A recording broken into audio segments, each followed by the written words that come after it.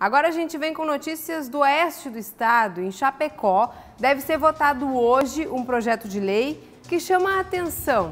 É que ele prevê a redução no número de vagas na Câmara de Vereadores da cidade. Hoje, são 21 vereadores e o projeto estabelece que esse número passe para 17. O projeto é do vereador Neuri Mantelli e prevê uma economia de mais de R$1 milhão por ano.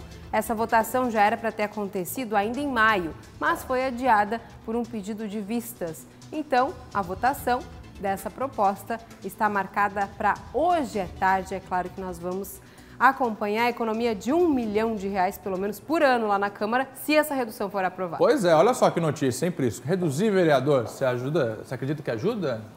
Reduzir vereador? Estão querendo fazer isso lá no oeste do estado. E é pedagógico, né?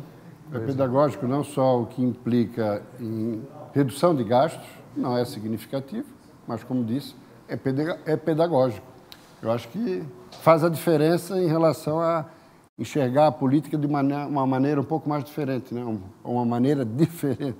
Uma resposta, pelo menos, né, por isso. Exatamente.